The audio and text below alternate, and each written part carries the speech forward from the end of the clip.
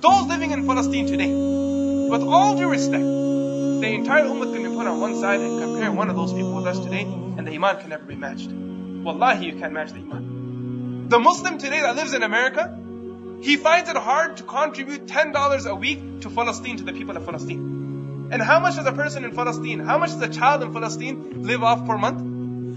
How much does it how much does it cost to sponsor a child in Palestine per day? Do you know? Do you know how much these people live off per day? Per day? $2 per day. $2 per day these people live off. And all that is required is you and I give $60 a month to these people, and these people can enjoy themselves, they can live their day, they can live their lives. But the Muslim across the world, he's so busy doing whatever he wants to. He's so busy enjoying himself, he's too busy with his nice big TVs, he's too busy watching and buying Bollywood movies and getting the weekly Bollywood movie and buying all the weekly songs and going to the movies and buying a nice car and ensuring his wife has a separate car, he has a separate car, his child has a separate car, his son has a different laptop, he has another laptop, his son has a different phone, he has another phone, the wife has another phone. He's so busy with all these luxuries that he can't care about that young child who's waking up every morning wondering where is his food going to come before he goes to sleep at night. And he sees his mother there, and the mother's crying because she can't feed her child.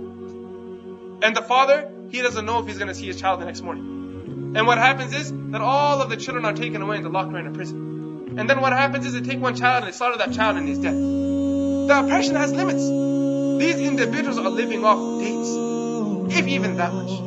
How many Muslims are living on the Gaza Strip? How many? Who can give a figure here? How many? 2 million, more or less. Living on such a small area. In concentration camps. Every single morning, these individuals, these 2 million Muslims, they wake up looking at the sky thinking that when are we going to have a roof over our head again? Every single morning, these Muslims, wallahi, they do. If we're humans, they're humans too. If me and you have dreams, those individuals have dreams too. If we have brothers and sisters, they have brothers and sisters too. If we as parents can't live without providing for our children, wallahi, that mother, imagine what goes through her mind, what goes through her heart when she sees her child waking up every morning hungry and starving every night to sleep. These people, the iman they have is beyond imagination. If they leave their religion, it's simple. If the people in Gaza right now, if they said that we were Christians, what's going to happen? You'll probably be shipped away to another country and they're gone, enjoy your life and have a nice time. But their iman is so valuable to them. So valuable that you can take my life, you can take my land, you can take my property, you can take whatever you want to, you can't take my deen from me.